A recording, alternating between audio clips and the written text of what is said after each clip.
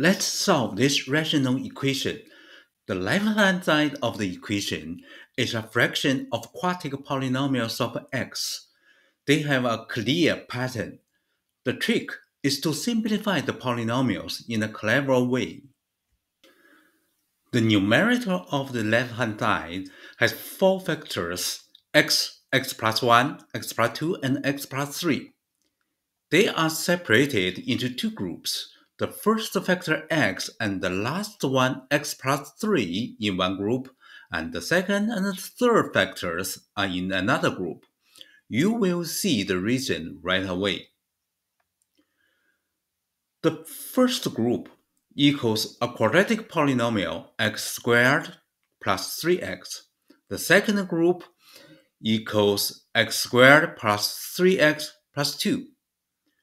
Both quadratic polynomials contain x squared plus 3x. That is the reason of the grouping.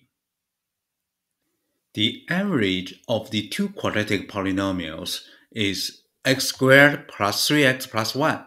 So, the first factor can be rewritten as x squared plus 3x plus 1 minus 1, and the second part becomes x squared plus 3x plus 1 plus 1.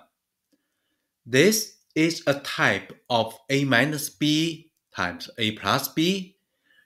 It ends up with x squared plus 3x plus 1 squared minus 1 squared.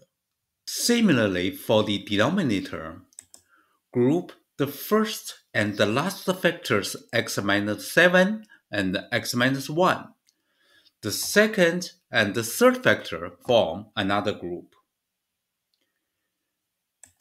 We have x squared minus 8x plus 7 times x squared minus 8x plus 15. Both quadratic polynomials contain x squared minus 8x.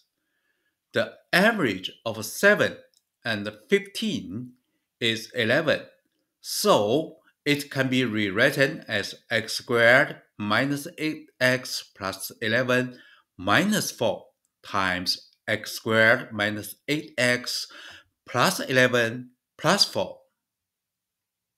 It ends up with x squared minus 8x plus 11 squared minus 4 squared. Plug in the original equation. Both the numerator and the denominator are differences of squares.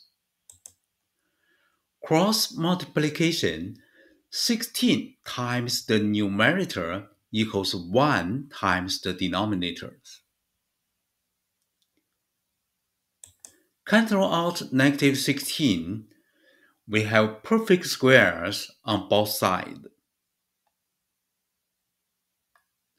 This is equivalent to 2 quadratic equations. They have 4 roots, 2 complex numbers and 2 real roots, negative 7 and 1/3. Thanks for watching.